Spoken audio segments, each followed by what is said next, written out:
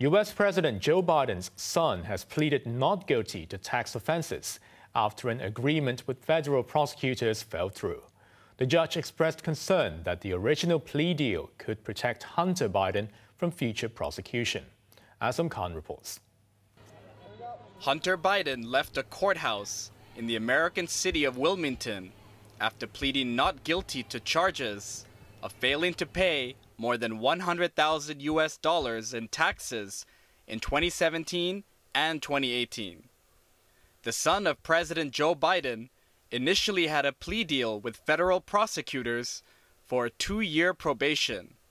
But Judge Maryellen Noreika, who was appointed by Joe Biden's predecessor and possible presidential challenger next year, Donald Trump, nipped the plea deal in the bud.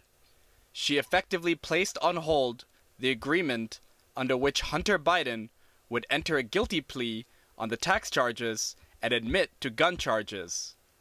Noreika was concerned that the original deal would protect the 53-year-old from future prosecution.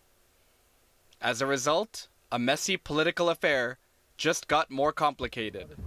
Republicans labeled the earlier agreement a sweetheart deal, which no ordinary citizen would get.